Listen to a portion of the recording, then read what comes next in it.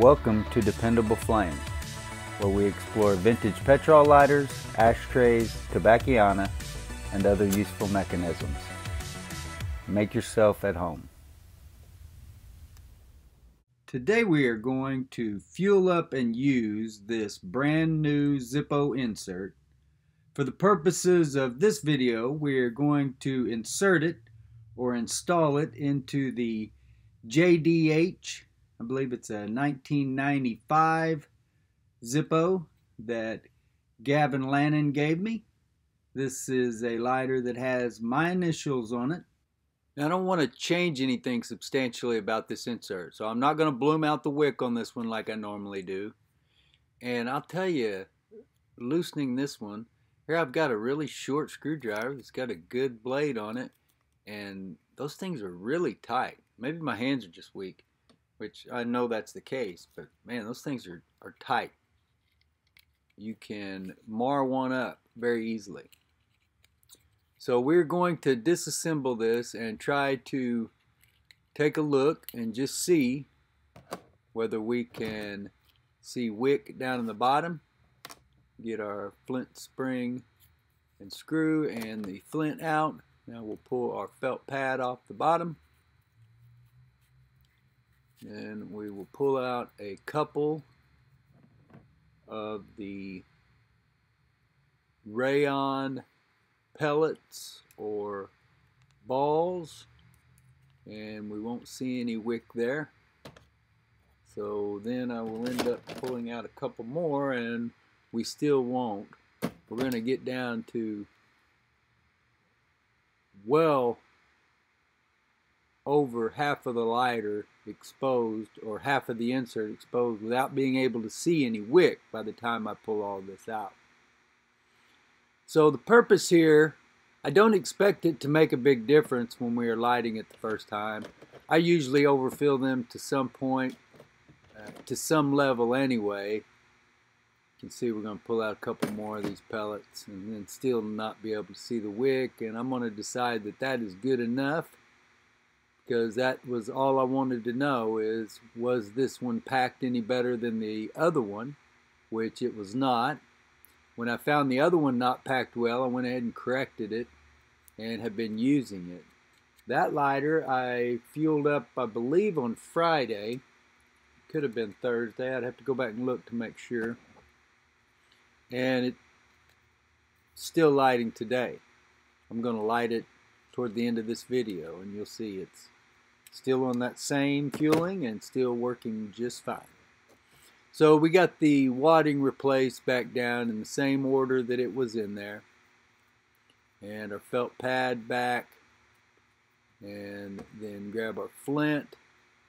And even though I try always to, I put it back in the right direction and then kind of shake it, hoping it'll fall back into that same oval or same grooves.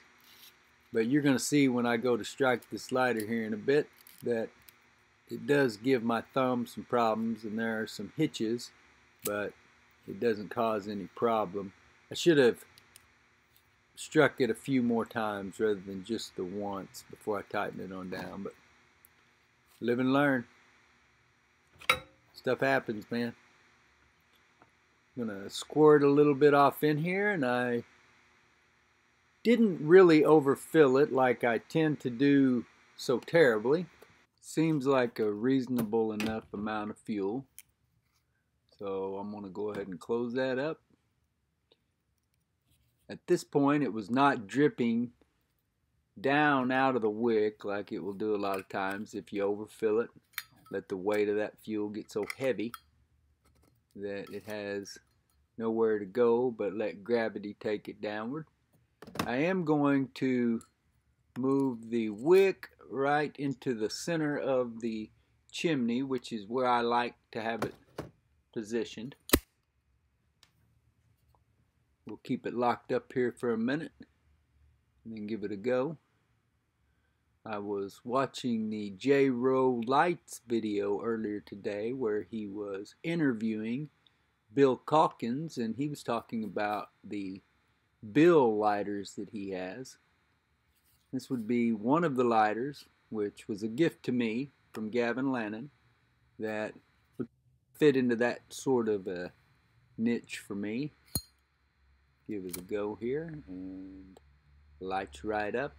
Like I said though, that's really what we expect. I would expect the negative aspect of this to come when the fuel starts to get low or has evaporated, when it really needs to reach down into the bottom of that tank, if that's what occurs. And can it pull that fuel upward? So we'll see. Without it having a wick reaching all the way down, I doubt that it will. Getting back to the JDH on the lighter though, I do have one lighter that is actually engraved Joe. Other than that, so I guess I have two that would be in my name category. And they're both Zippos. The other one I think is a 1980s or 1990s model. Slim. But the other one, which is not my name, but it was a name that my dad might have called me a time or two when he was getting ready to kick my ass. The Jack lighter is one that is very dear to me. Every bit as much so. Really though, because I'm trying to figure out somebody that I can give it to. Somebody close to me who would appreciate it. But I do have it in my mind to collect Jack lighters anyway, simply because of my old man. Like I said earlier, I think this is a 1995, and the weld marks where Zippo had repaired it were not quite as clean as the ones that I showed off in the lighter last week, the 1965 lighter. You can also see when I strike this right now that it is reaching that flame up into the lid, so the lighter is a little bit overfueled. Regardless of whether or not it leaked, it really should not do that. And I didn't spill it in there. It was all in the insert, so I would say the lighter is a little bit overfilled with petrol fuel. Everything looks really good right now, but the key is going to be, it's really hot for me lighting it so much. The key is going to be, is it still lighting on the 5th day like the other one was that we repositioned the wick in? So I've still been carrying and using the 1965.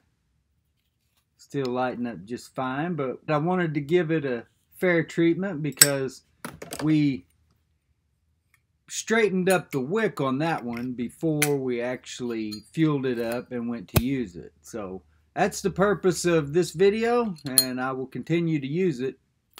So far so good though. Doesn't really look like it makes any difference. We'll see how it goes as the fuel is used and evaporates. Until next time.